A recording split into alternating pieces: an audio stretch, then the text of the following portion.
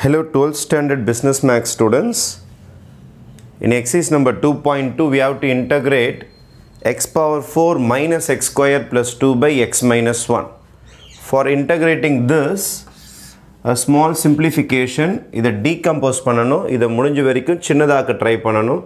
அப்போ இது எப்படி செய்யலாம்னு பார்த்தீங்கன்னா, இந்த ரெண்டு டேர்ம் இருக்குது பாருங்க, இந்த ரெண்டு டேர்ம்ல இருந்து x ஸ்கொயரை வெளியில எடுத்துறேன். மீந்தது எனக்கு என்ன இருக்குது?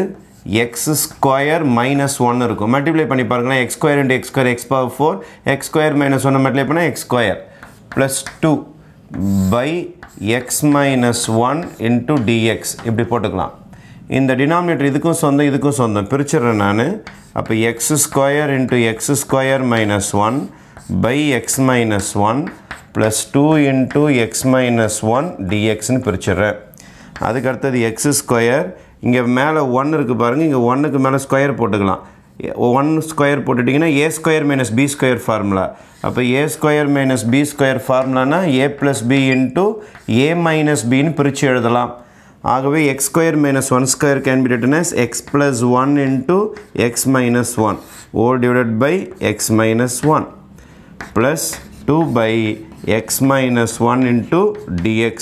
இப்போ என்ன பண்ணிடலாம்னா x minus 1 கேன்சல் பண்ணிடலாம். கேன்சல் பண்ணிட்டீங்கன்னா you will be getting integration of x square into x plus 1, x square into x plus 1. இந்த பக்கம் பார்த்தீங்கன்னா plus 2 by x minus 1 into dx ன்னு இருக்கும். இது x square ஆல மல்டிப்ளை பண்ணிக்கிறேன். அப்போ x cube plus x square plus 2 by x minus 1 into dx. வேணா தனித்தனி இன்டகிரேஷனாக போட்டு காட்டுறேன்.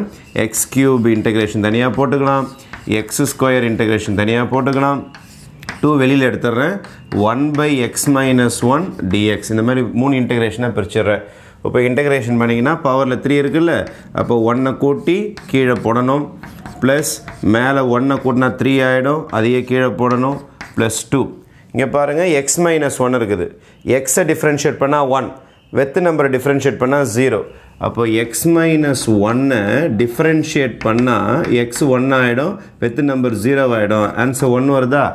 கீழே இருக்கிறவனை டிஃப்ரென்ஷியேட் பண்ணி மேலே இருக்கிறவன் வந்தானா, கீழே இருக்கிறவனை டிஃப்ரென்ஷியேட் பண்ணி மேலே இருக்கிறவன் வந்துட்டானா, லாகிரிதம் ஆன்சர். அப்போ லாகிரிதம் mod x minus 1 இப்படி மாடுலஸ் போடணும். லாகிரிதமுக்கு மாடுலஸ் ஆஃப் x minus 1, ஏன்னா லாகிரிதத்தில் நெகட்டிவ் நம்பர் வந்துடக்கூடாதுனால ஜாக்கிரதையாக பாசிட்டிவ் நம்பர் தான் போடணும்.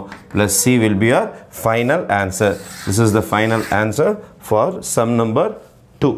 Okay, thank you.